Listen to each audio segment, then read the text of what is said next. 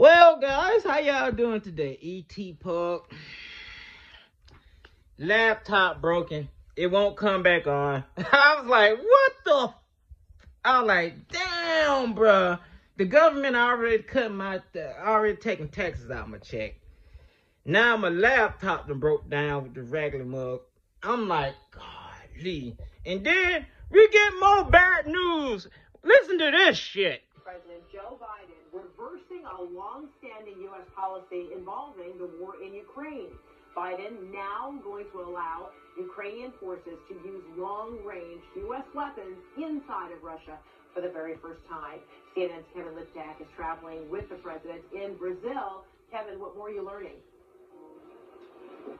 Yeah, this is a major change in American policy, and it comes at a critical point in the war in Ukraine as Russian forces mass in the city and around the city of Kursk as they prepare for an offensive there, and as North Korea has sent thousands of its troops to fight alongside Russia in that conflict. President Biden making this decision to allow Ukraine to fire the American ATACMS missiles inside Russia for the first time. And this had been the subject of a long-running debate inside the American government about the wisdom of allowing Ukraine this new capability. There were officials who were concerned about the risk of escalation in this war. That's something that President Biden has been concerned about throughout the conflict. You also heard officials worry about the stockpiles of ATACMS. These are not resources in endless supply. At the end of the day, the addition of the North Korean troops to this conflict certainly has created a new sense of concern in Washington about where this war could be headed. So everybody, wow. More bad news on top of more bad news.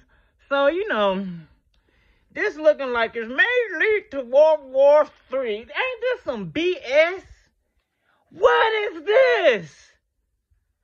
They put it like this. Okay, Russia already said that if they see any U.S. things over there, that means they declare war against Russia. Bro, what is the hell the Biden doing, bro? What are you doing? I'm not trying to pay no more taxes for no more of your stupid proxy wars, bro. Come on, dog.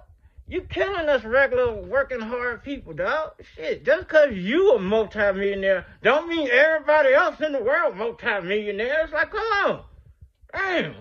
Now I gotta get another laptop. Bro, I was getting ready to work on the video. All of a sudden, the screen just went dead. So I'm like, oh, okay. So I'm like, bro, so what the fuck? What's going on, right? Still ain't coming on. Piece of shit laptop. Hey, don't ever get a Linux laptops because they're just straight booger dick.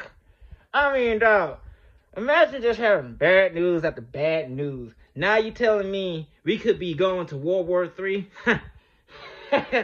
And all my yeah. That's the news today, y'all. Hopefully you're happy. Shit. Yeah, my day went straight shit.